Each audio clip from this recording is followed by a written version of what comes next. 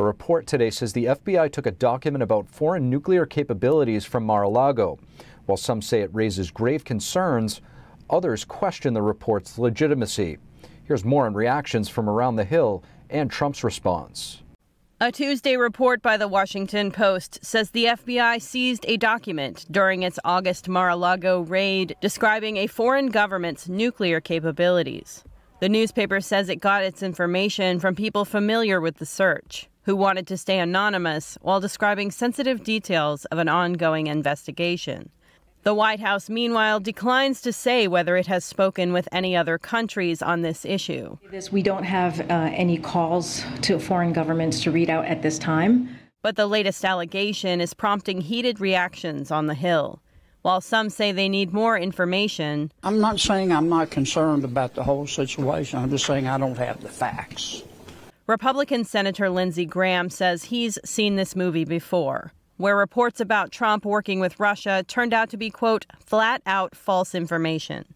That's as Senator Marco Rubio, the top Republican on the Senate Intelligence Committee, says the leak to the media was intentional. When there's an investigation by the FBI or the Justice Department, they're not even acknowledging there is an investigation, much less leaking. The only reason to leak to the media is to influence the narrative. Democrats, however, say the report of documents on foreign nuclear capabilities raises great concerns. It is a literal outrage for the president to take this important information down to his home in Florida. I can't believe that more Republicans don't step up and say the same. And the Democratic chair of the House Intelligence Committee says the report begs the question why Trump would take and keep those documents. The former president has previously denied reports that he had nuclear documents at Mar-a-Lago, calling the issue a hoax, just like Russia.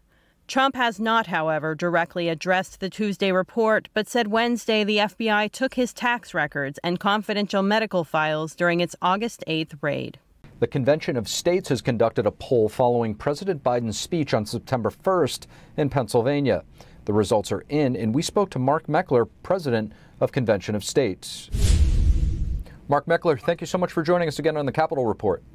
Thanks for having me. Mark, Convention of States conducted a poll following President Biden's speech with that deep red backdrop with the Marines behind him. The majority of people polled were deeply disturbed by the speech. Why is this speech seeing such pushback, do you think?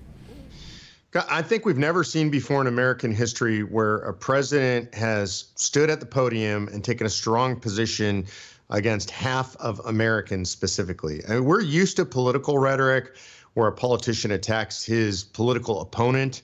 In this case, it would have been President Donald Trump, but we're not used to seeing American citizens attacked directly. That's what this speech was, and it has very dangerous overtones because of that.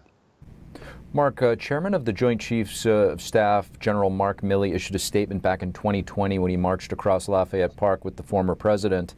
He said he regretted his presence, that it gave the perception that the military was involved in domestic politics. Given the tone, tenor, and backdrop of Biden's recent speech, do you think an explanation or clarification is needed?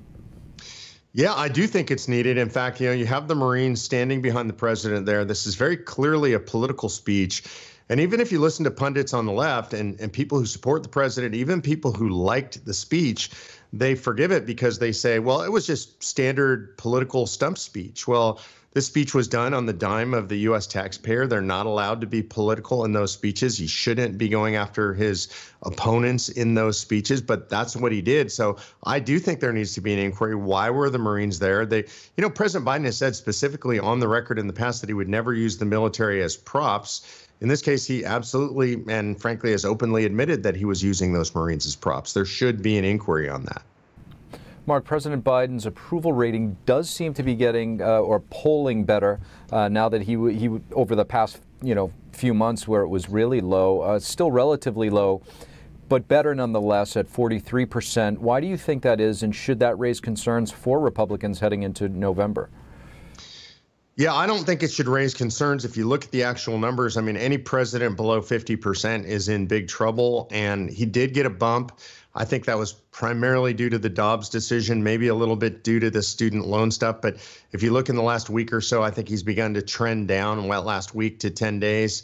trend down again. So I don't think Republicans should be concerned, but at the same time, I don't think they should be sanguine either. I think they should be working as hard as they possibly can to get out the vote. My prediction would be we're going to see the Republicans take the House. The question is by what margin? And right now, I'd probably throw out 65% chance of taking the Senate as well. Mark, we're seeing political groups and nonprofits align with the Democratic Party spending tens of millions of dollars on campaigns, specifically across 5 states' Republican primaries, in order to elect the candidate they think will be weaker in a general election. What is your take on this type of maneuvering?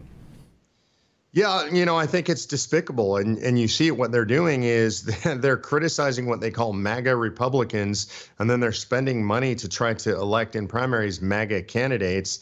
Look, this just isn't going to work in our system of electoral politics. If we're going to fund our political opponents, it's going to get very messy. It's going to be very complicated. I just don't think it works in a functioning democracy, a functioning constitutional republic over the long haul. And lastly, if I could just get your thoughts on the special master appointed in the Trump Mar-a-Lago raid, or at least the decision made to appoint one. Does this ultimately help the president, and how big of a win was this for the Trump team? I do think it helps the president. Certainly, it delays the investigation. A special master, for those who don't know, is just somebody who's going to go through the evidence, and he's going to make the determinations whether there's executive privilege applies to any particular documents, or whether attorney-client privilege applies. So it's going to slow the whole thing down. It stops the investigation, whatever the Department of Justice and the FBI are engaged in. My frustration is that it took so long. The FBI, the DOJ have already gone through all of these documents. The question is now, what are they going to do with the information they have? What we've seen are a bunch of leaks, and the question is, will the leaks continue? But I do think this is a move by the court that absolutely helps the president. Mark Meckler, thank you so much for joining us. Thanks for having me. North Carolina Senator Richard Burr made more than $164,000 from well-timed trades after receiving briefings on COVID-19. Burr sold stock weeks before the pandemic arrived in the U.S., and the stock market declined in late February of 2020, according to a newly unsealed FBI document. Burr has been investigated for insider trading. The FBI said there was probable cause to believe that Burr violated the Stock Act, but the Department of Justice dropped the probe in 2020. The new document says that shares held by Burr's wife were sold at the end of January 2020.